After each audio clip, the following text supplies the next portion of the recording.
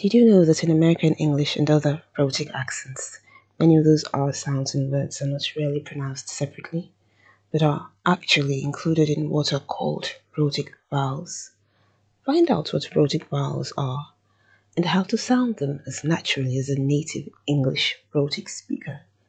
We'll then compare standard American English, which is rhotic speech, with standard British English, which is non-rhotic speech. On this channel, you learn simple and effective ways to improve your spoken English so you sound more like a native speaker. So you're welcome to enhance your English this way. Subscribe and come along. It will all be worth your while. A rhotic R is an R sound that does not come before a vowel sound. It either comes before a consonant sound, like in the word B-E-R-N, and in the word P-E-R-T-A-I-N, or before a silent E, like in the word A-R-E, or at the end of a word that is a terminal R, like in the word F-O-R. Those who include the rhotic R in words are rhotic speakers and have rhotic speech. Speakers of American English are mostly rhotic. Speakers of Canadian English and many British accents, apart from the RP accent, are also rhotic. The rhotic R is not rarely pronounced separately. It is included in the pronunciation of the vowel sound just before it. This is called rhoticization, or simply R inclusion, and the affected vowel sound becomes a rhoticized vowel, also called a rhotic vowel. To rhoticize the vowel sound, you do either of two things. You either gather up the back of the tongue while making the vowel sound, or you turn up the front of the tongue while making the vowel sound. Whichever one you find easier to do. Remember, you don't make the vowel sound first, and then include an R sound. This would not sound natural. You either gather up the back of the tongue while making the vowel sound, or you turn up the front of the tongue while making the vowel sound. This is what includes the R sound naturally in the rhotic vowel. Now, let's create those rhotic vowels and pronounce those words in our rhotic R definition, like a native rhotic speaker. In the words B-E-R-N and A-R-E, we'll rhoticize the R sound because it comes just before the rhotic R in both words. So you either gather up the back of the tongue or you turn up the front of the tongue while making the R sound. And our plain R becomes R. Again, R. So B-E-R-N is pronounced barn. Barn. And the A-R-E is pronounced R. R. In the word F-O-R, the O sound comes just before the rhotic R. So you gather up the back of the tongue or you turn up the front of the tongue and say O. And our plain O becomes or. Or. So F-O-R is pronounced for. For. Now let's compare the following words in Standard British and American English. B-E-R-N in British English would be barn. In American English, it would be barn. A-R-E in British English would be R.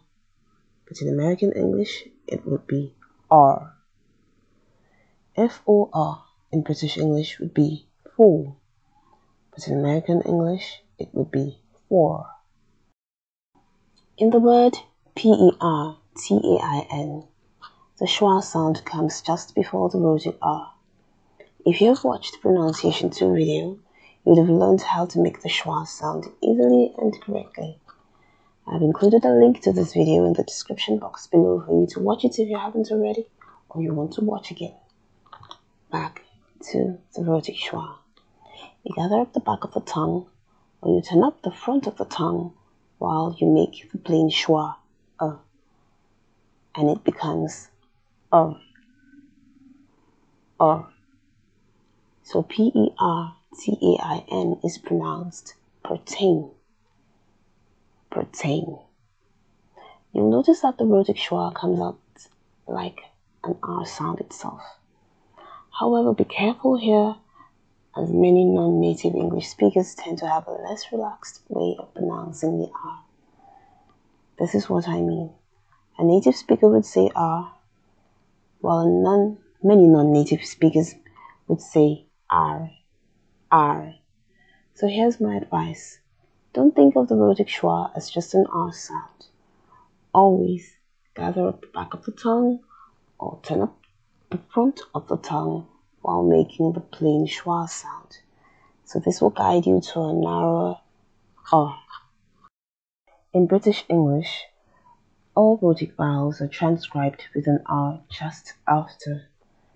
In American English, a distinction is made between rhotic vowels with partial R inclusion and rhotic vowels with complete R inclusion, where the rhotic R is only included at the end of the pronunciation of a rhotic vowel, and you can distinctly hear the vowel sound just before the rhotic R. This is partial R inclusion. An example is when the O sound is rhoticized and it becomes OR.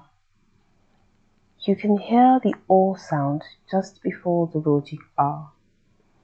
Rhotic vowels with partial R inclusion are transcribed with an R just after, like in British English, where the rhotic R is included throughout the pronunciation of the rhotic vowel, and you cannot hear the rhotic vowel distinctly from the rhotic R.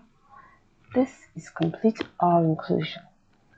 An example is when the schwa is rhoticized and it becomes R. That is, the plain becomes an R. You cannot hear the sound distinctly from the rhotic R anymore.